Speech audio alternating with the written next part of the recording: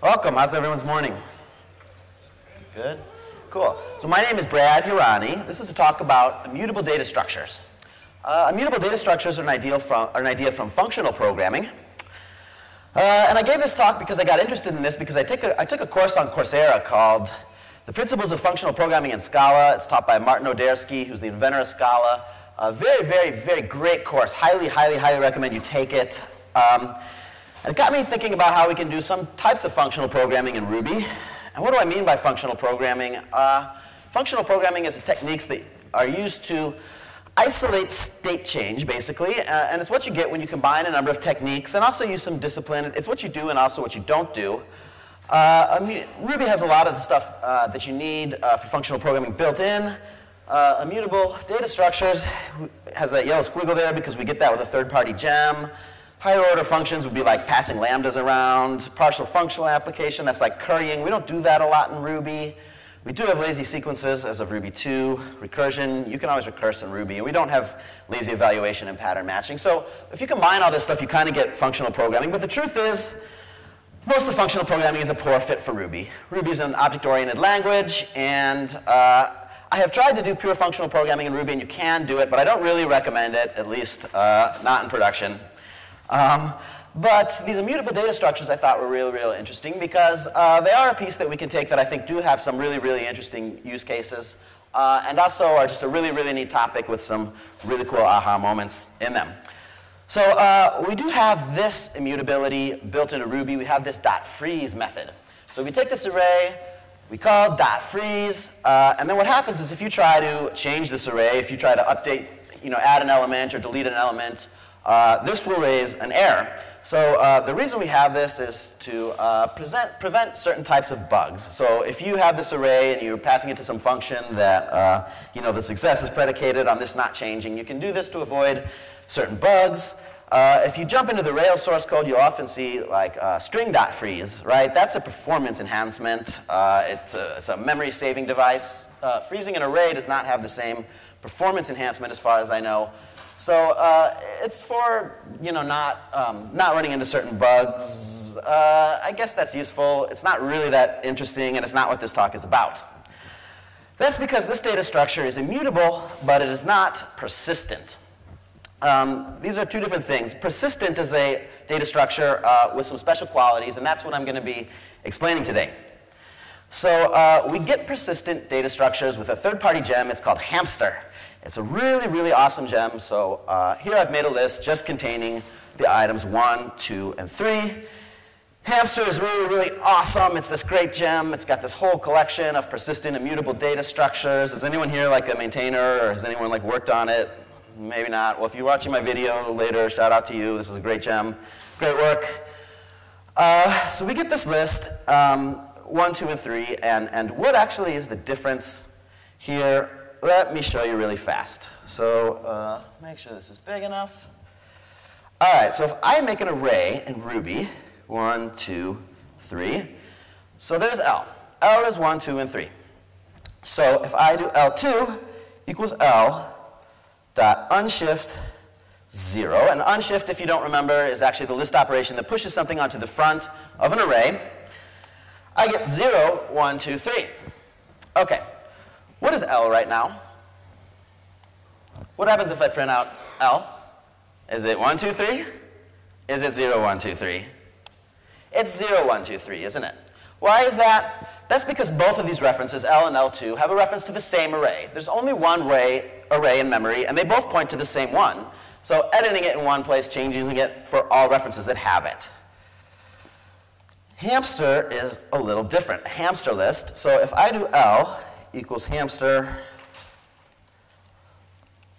list 1, 2, 3. There we go. All right, sorry about that. All right, so I have L, which is 1, 2, 3. And if I say L2 equals L dot cons, and cons is the same as unshift. It's what pushes something onto the front. Why is it called cons? It's tradition from functional programming, dating back 40 years. But same thing. I con something onto the front. I get 0, 1, 2, 3. What is L now? L is still 1, 2, 3. So that's the difference here. That's the difference between just a normal array and a hamster list, is that when I edit hamster list, anything with the reference to the original stays the same. It remains unchanged. That's why it's immutable. So a persistent data structure is immutable, but immutable data structures are not necessarily persistent. Persistent data structures have these special qualities. So how do they implement that? All right, let's think about this for a second. Like, say you wanted to make that hamster list class yourself. How are you going to go about and do that? Well, the first thing we could think of is, all right, when I update the list, I could just clone it, couldn't I? I could just make a whole dang copy right in memory, and then I would achieve what I wanted, right? No problem, that makes sense. Interesting example from everyone's favorite language, PHP, right, is that PHP actually does this. If you take this array, which is set to 2, 3, you can actually swap references like that. Like just set array 2 equals array 1, then you can add 4 onto array 2, and actually array 1 is still unchanged, right? This is called copy on write. The PHP runtime is kind of smart. Oh my God, did I just use smart talking about PHP? Oh, what's wrong with me? Yeah, it actually clones things under the hood, keeps track of these references, and clones things under the hood for you. That's kind of interesting, but it's not very efficient, isn't it? That's not very fast. You wouldn't expect that to be very performant. So how would we implement that immutable array, that persistent array, in a way that's performant, efficient, and fast? It turns out a functional persistent list is actually a linked list. Did any of you ever take like an algorithms class or something where you learn stacks and queues and trees and linked lists, and you're like, wow, why would I ever use a linked list? Well, it turns out they do actually have a use case, and that's in this. So we have this list. So if I do this, I take 1, 2, and 3, and then I use cons to push something onto the front. You can see that it's persistent. I have 1, 2, 3, and I have the new list. What I've actually done is this. So I have a single linked list, and I have 2 references to the same list, to 2 different nodes in the same list. That's actually awfully clever, isn't it? Because I didn't have to clone anything. The 1, 2, 3 part are shared by the 2 lists, only to the references list and new list, it looks like 2 entirely different lists. It looks immutable, doesn't it? That's actually really clever because it's fast. It's performant, it's fast, it's a neat implementation detail. Okay, so straight from Wikipedia, a persistent data structure is a data structure that always preserves the previous version itself when it is modified. Such data structures are effectively immutable as their operations do not visibly update the structure in place, but instead always yield a new updated structure. Okay, cool. So a few limitations of this list, as you might expect. First of all, it's singly linked. Why can't I make this a doubly linked list? Think about that for a second. If I have this, and if I tack 0 onto the front, if I wanted to make it doubly linked, I would have to add a reference from 1 to 0, wouldn't I? If I do that, I'm changing it. Is that still immutable? No. So I violated immutability, so it has to be a singly linked list. I can't go backwards either. Because it's singly linked, I can only traverse this list in one direction. Also, I can only add to the front, can't I? So that's the limitation of this list. And I can't do random access. So a hamster list, you literally cannot say, all right, give me element 3. Why not? Why can't I get element 3? Well, what's element 3 in this list? Is that relative to the first reference? Is that relative to the second reference? That's kind of a relative thing, what element 3 in this list is, isn't it? So it's a relative question that we can't really answer. It doesn't really make sense. Also, even if you did implement it, you'd have to recurse to be big O of n. It wouldn't be very fast. All right, so another example here is my rock band linked list. So I've got this rock band, VH 1980. Consists of David, Eddie, Alex, and Mike. Then I do this, I take VH 1980. This is a reference to Van Halen, the rock band. I don't know if you all got my joke. They swapped out lead singers in 1984. Okay, so I take VH 1980.tail. .tail gives me everything after the head, which is Eddie, Alex, Mike. And I con Sammy onto the front. So here I've swapped David with Sammy, haven't I? So now I have this in memory. Because I've taken David off and added Sammy, I've got 2 references. I'm starting to sort of build up a tree here. To each of these references, it looks like a list because you can only traverse one direction, but I'm basically building up a linked tree. And we can even take this further. I can take this A, I add foo and bar. To foo, I add brisket and ribs. To bar, I add chicken and sausage. We can end up entirely with a linked tree, and we can have a reference to each node in the tree. And just so you know, my inspiration from this is that I'm from St. Louis, where we have awesome, amazing barbecue. I moved out to California 3 months ago. They don't even know what barbecue means. It's this like grilled tri-tip. It's not the real thing. I'm really excited to be here in Texas because I got to eat barbecued ribs, the real kind. Anyway, so I've got this tree now, but the arrows only point up because I can only traverse one direction, which means to the references in the nodes, it looks like a list. Okay. Could we make a persistent graph? So a graph does not have the limitations of a tree. In a graph, everything can basically link to anything else. It's like the free-for-all of data structures, isn't it? Well, let's think about this second. If we started connecting nodes in a graph, and you allowed traversing both ways, we'd have to doubly link. That violates immutability, but we probably could do it if the arrows all went one direction, couldn't we? Yeah, so if it was a directed graph, and it would kind of ruin our directed graph if we made circles, wouldn't it? Because at some point we'd have to modify something. So if we had a directed acyclic graph, we could make this a persistent data structure because we'd only adding things on the end. Does this remind you of a tool you all use? Maybe something you know and love and use every single day? Someone yell it out. Woo! Yes! Git is basically a persistent data structure on disk, isn't it? It follows these principles, right? One-way traversal, singly linked lists, perfect history. Yes, you all use this every day. Git is a persistent data structure. So let's solve something a little bit more interesting. Do something a little bit more interesting, rather. That part's coming later. Okay, maybe. No, I'm going to do it now. All right. So I'm going to pull up a little game here. Come on. Oh, yeah.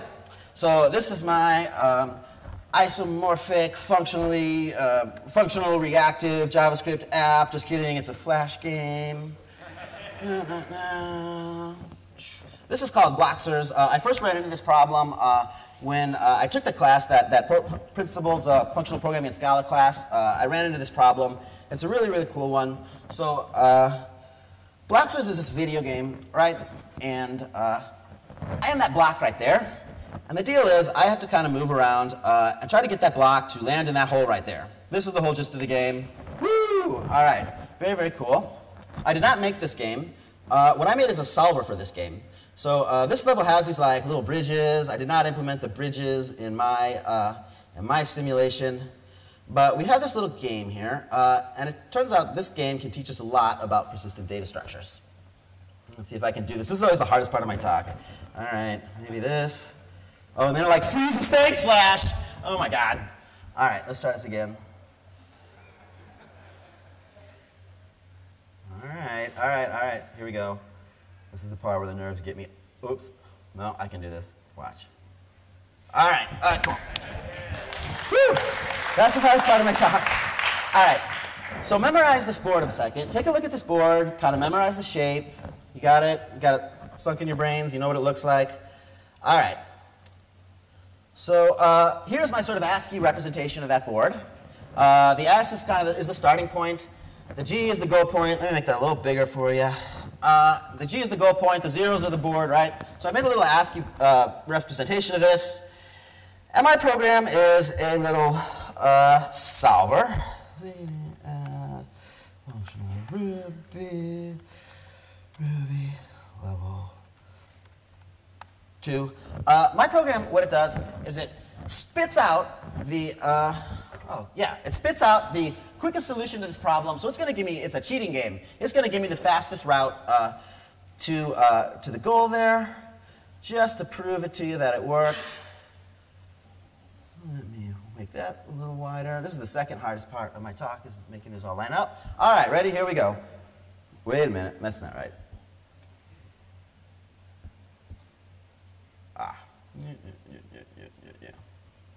Aha.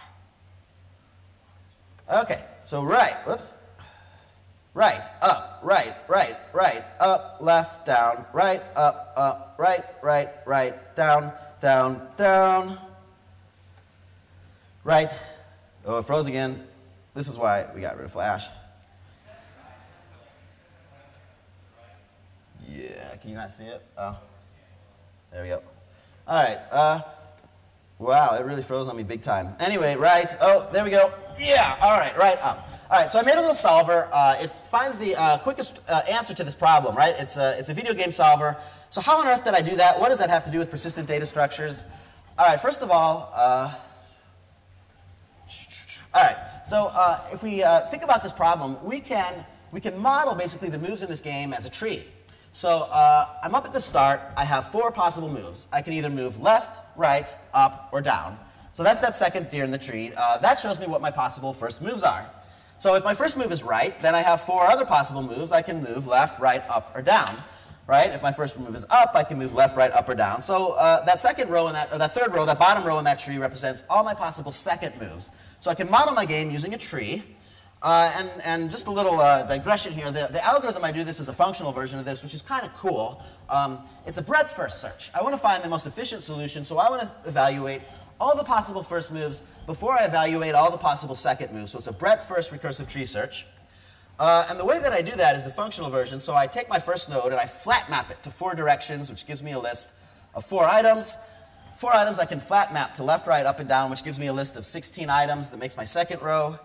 So, and just a little reminder when I'm talking about flat map here. So imagine 1, 2, 3, and 4. These represent the nodes in a level in my tree, and I map them to 4 directions. I get 16 more directions. So I'm flat mapping between levels. I take the previous level, I concatenate it to the one before it, and I end up with an algorithm that basically flattens this tree. It's a breadth-first tree flattening algorithm that allows me to treat this tree as it's one long continuous list so that I can search through the list and find the answer. Find the one where the block goes in the hole. If I lost you there, don't worry. This is where the persistent data structures come in. When I get to the end of this, I find the answer, right? I have to be able to print out the history. I have to be able to print out the answer of how I got there. So I need to keep a history, otherwise I can't print out the answer at the end. Additionally, I also have to keep a history because I have to check for blocks, positions that I've already visited so I don't get stuck in an infinite loop. So how do I keep that history in a way that's efficient and fast? Well, this looks kind of like a linked list, right? So what's happening is, like, say I get to this green node right here, the one that's highlighted that says right. I'm going to map this to 4 directions. There are 4 possible moves I can take from that. Each of those 4 moves needs a different history list, doesn't it? I've already got a history list consisting of 2 elements. Now I need 4 new ones. Well, this kind of looks like what I had before, just kind of turned on its side, doesn't it? Basically what I do is I cons a new history cell onto the front of the list, and I get 4 new history lists, but because it's a linked list, I don't have to clone anything. So here I'm using the linked list to keep the history in my algorithm so that I can print out the answer at the end of my Bloxers game. Interesting and novel usage of these persistent data structures. Interestingly, persistent data structures are also thread safe. So you may imagine that if I want to solve this problem absolutely as fast as possible, I might want to spawn off threads. Maybe at the first level where I've got 4 moves, my MacBook has 4 cores, I probably want to spawn off 4 threads if I want to do that real fast. With a persistent data structure, you can pass a reference to 4 threads to the same list and not worry about it. If you do that in a Ruby array and all the threads started mutating the array, you would have utter chaos. It would be pandemonium. Persistent lists are thread safe. Interestingly, they're also lazy. So we have laziness in Ruby. So take a look at this algorithm. So say I want to find the first 10,000 primes. So here's some simple Ruby that finds the first 10,000 primes. Does anyone see a problem with this? Yeah, I'm finding all the primes between 1 and 1 billion, aren't I? That's a little efficient. I don't need all those. I'm not sure if that would ever end. It might take a very, very long time, just so I can take 10,000 at the end. So what could I do? I could use the old procedural version where get an empty array and do a loop and keep a counter of the number of things in the loop, right? That's not very elegant. Ruby gave us this .lazy keyword, which is brilliant. All I changed here, the only difference here is that .lazy right up there. This means, look at what I got out. Instead of a bunch of prime numbers, the answer I got there is this kind of stacked up lazy data structure waiting to be executed. So you can actually do this. By doing a lazy select, then you do .take, you have a lazy calculation waiting to be fired off. So when you puts it or call .2a on it, it actually fires off and gives you the answer. Hamster data structures also do this. Hamster structures work the same way. They are lazy by default. So in addition to being immutable persistent, they're also lazy. And that's kind of clever because the way my algorithm works, basically I'm allowed to kind of stack up this recursive tree search algorithm, a flat map, a concat, and I only fire it off at the very end. In fact, what I actually do is I have this lazy sequence, and I actually call .select, basically where's a winner, right? And then it still hasn't fired off. Then I basically call it .first, and it actually traverses through and finds it. It's very, very cool. So hamster lists are lazy. They're awesome. And we get a few more really neat things in the hamster library. We have the list class, which I showed you. There's a hash, which acts like a Ruby hash, but persistent. We get a set, a sorted set. A deck is a stack or a queue. But we also get this vector. And the vector is very interesting. I mentioned there are a lot of limitations in the list class, right? We can't do random access. We can only traverse one direction. Those are some limitations, right? And sometimes we need that. Sometimes we need random access. We need to say, what's the third element in this list? Hamster gives us this. So here I'm setting v1 is 0 through 8, And v2, here I'm setting the element 5 to beef. So I'm getting back 0, 1, 2, 3, 4 beef, 6, 7, 8. And you can see that v1 is untouched. All right? So this is persistent. How did they do this? Think about this for a second. That's actually a pretty tough thing to implement. This one I scratched my head about for a while, and I was very, very pleased when I saw the answer to this because it's quite clever. This is this fancy data structure called a persistent bit partitioned trie. That's a mouthful, I know that. Notice a trie, first of all, a trie is a tree where all the values are in the leaves. So you can see that all the numbers that I actually care about are all in the leaf nodes. That's a trie. All the middle nodes are actually empty. They're just placeholders. And the 10 at the top, that is just a cache of the length of the list. So what happens when I replace 5 with beef in this case? It actually changes things like this. So the blue here is the new vector that I've created. The orange represents the old one. You can see it builds up the tree, but the blue one actually shares some of the orange nodes with the original. Right? That's pretty slick. So it has to do absolutely the bare minimum. We have to make a few of those middle tree nodes. We have to make a new node at the bottom containing 4 and beef. But the rest of the stuff, the 6, 7, the 1, 2, 3, 4, 5, those are all shared in memory. It shares the same instance. So that's how I'm able to change something right in the middle of the vector and also not have to clone the whole dang thing. Appending has a similar kind of thing. So I have 0, 1, 2, 3, 4. I tack a 5 on the end. I only have to rebuild just a tiny little bit part of the tree, so it's nice and fast. Popping, so here I have 1, 2, 3, 4, 5, 6, 7, 8, A, B, and C. I remove C, and you can see that the blue part, the blue vector, shares most of the memory with the original one. Very, very clever algorithm, very, very clever implementation of a persistent vector. I thought that was real neat. Shout out to Jean-Nicolas Larange. I took this graphics from his excellent, excellent article, which if you want to read it, I highly recommend it. It actually explains Clojure's implementation of this, but the hamster version is the same. So that's pretty neat. But what do we do with it, right? So what? Why is this useful? Turns out there's some really, really cool applications for this. So what I did is I made like a little demo application. This is Connect 4. Do you all remember this game? When I was a kid, actually, the colors were different. It was a yellow board with red pieces, and red and black pieces, I think. I don't know what point Mattel decided to change the colors of this. But so what I did is I represented my Connect 4 board as a matrix. So let me show you Connect 4 real fast. It's a pretty simple program with a pretty profound difference than what you might be used to. So let's see. Ruby Connect 4 Ruby. Boom. All right, so I'm going to make this nice and big. Also to the right a little bit. Yep. Oops.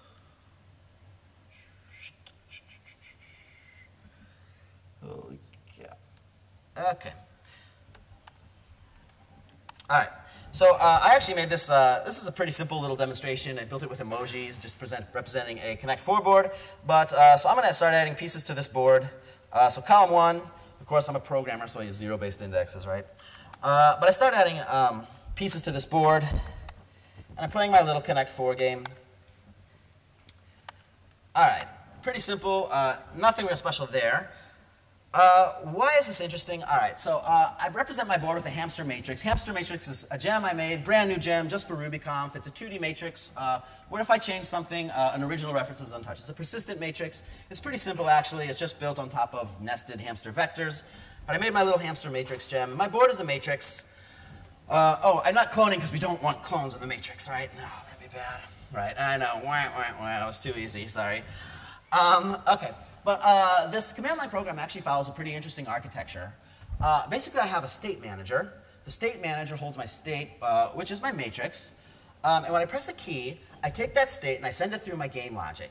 The game logic does things like checks like, okay, is this a legal move, right? You know, I drop it in this column. You know, what row does it actually land on? You know, so where does that slot in? You know, did one of my players win the game? That's my game logic. And I get back a new state. Because it's persistent, we know for a fact that the old state, the original state, is still in memory somewhere, don't we? That's kind of neat because now I can store all of the game states that I've ever been through here in memory, have a reference to them all. So I have my entire history of game states here in memory, in my state manager. Why is that cool? Because I can travel through time. Yes. very, very, very cool. And my state manager, that's really neat because at any point in this, I can go back. Wonk, wonk, dunk, dunk, dunk, dunk. So I can rewind my program. There are a lot of ways to implement this, but can you think of anyone that's more clever, that's more eloquent? Because I pretty much got that for free, didn't I? By using a persistent data structure, the whole memory mapping, keeping all that state in memory, it's pretty much done for me. All I have to do is keep a list of references. That's real clever. I don't have to clone anything. I don't have any inefficient cloning, do I? So it's a real easy way to achieve that, and it's also real efficient. Of course, because my persistent data structure is in my state manager, all I'm really doing is storing diffs here, right? Since I'm not cloning anything, I'm storing the absolute bare minimum to represent the difference between one state and the next. So it's crazy efficient. It hardly takes up any room. It's very, very, very fast. There is a little caveat to this, right, to make this work. My game logic cannot have a side effect. A side effect. It has to be made of pure functions. What is a side effect? All right, so here's a little Ruby class with a person.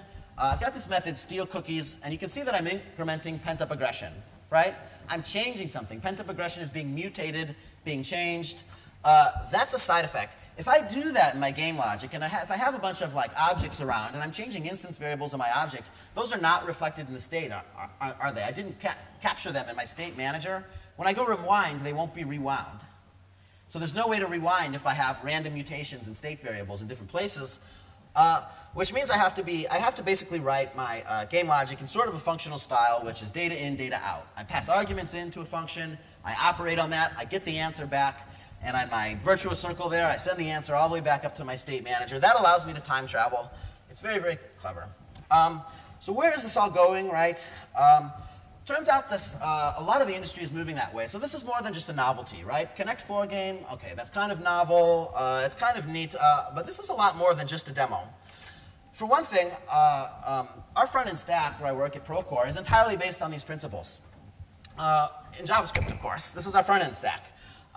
We're using React.js, which is very popular, along with a library called Redux, which is an implementation of Relay. And we're following this virtuous circle. So a key press hits what's called a store, what's called a Redux store, which has the data stored in immutable vectors using Facebook's excellent Immutable.js library. I pass the state into a Redux reducer, which gives us a new state, and then we send it down to React, and we send it down to the DOM. We can actually rewind and fast forward our front end at Procore, which is really, really neat, really, really clever. So that's nothing to joke about, because we also have hot loading, which means that we can actually pull up a form, start pressing buttons, doing JavaScript-y things to change the page, go back, rewind it, go back, make a code change, get hot reload, and then actually start clicking around things again. That's a pretty powerful debugging tool. Interestingly, this stuff is moving to the server side too. So this is Rich Hickey. I think he's the most interesting computer scientist living today. He invented the closure programming language. He invented that persistent data structure that I showed you, that vector. He invented that, which is really, really cool. He also invented a database called Datomic. Datomic is basically a persistent data structure on disk. It's basically a database that never forgets, that uses these exact principles, like basically a vector or linked list written to disk. And he said some very interesting things. He's got a talk. It's called The Value of Values. It's from 2012. It's a modern classic. I highly recommend you watch it. There's a reason we do place-oriented programming, and here's what he means by that, place-oriented programming. Think of a database row. Think of a database row when you update a field, last logged in at, right? You update that. When you go back and retrieve that, you're looking for a place. It's a place in memory. It's a place, and you're changing something. I always know the last updated date is at this certain place in this certain row in memory. In an object, I've got an instance variable. That is a place, and it's something that I change. But if I need to know the value that I'm looking for, I go back and I find it in its place. In other words, we have places anytime we mutate something, anytime we change something. He says, basically, the only reason we ever do that is because in the early days of programming, memory was expensive. Disks were expensive. RAMs were expensive. We had to update. We had to delete because we couldn't afford to have enough memory for everything we needed to do. Those limitations are gone. RAM is cheap. Disk is cheap, which basically means, why are we still doing that? Why are we still changing anything? Why don't we keep the history of everything we've ever done? Okay, that has some ominous, like, 1984 tones to it. That's not really what I mean. I mean, you know, the useful type of this. That's a good question, and his database, Datomic, actually follows those principles. Can you imagine for a second if you built a Rails app on top of Datomic so that you could actually pull it up, start doing things, filling out forms, doing CRUD operations? Then you could actually rewind it to a fixed point in time, then fast forward again. If you could give your users the power of actually like, all right, here's where you are now, here's where your budget or your accounts are or your email is now. Basically, with very simple implementation details, you could give it the power to your users to rewind, to go back in time, see here's where you were, this is what it used to look like. You have complete all of your history of everything you've done on disk. That would be pretty amazing. Can you imagine how great of a debugging tool that is? If you can pull up a Rails app, do CRUD operations, oh man, I messed something up, there's a bug, rewind it, fix the bug, play it back forward again. Pretty slick stuff. And the thing I'm most excited about is this new language. It's called Elm. Has anyone heard of this? Yeah, this is good stuff, isn't it? Elm is a purely functional language, and it takes away a lot of stuff. It has no classes. It has no nil. It has no loops. It has no variables. And it's strongly tied. If it compiles, you're guaranteed to not have runtime errors. That sounds crazy. It's literally like a quarter of Ruby. Like it has like a quarter as many language features. It's the most beautiful example I've ever seen of making something great by taking stuff away. And I'm going to show you my little demo here.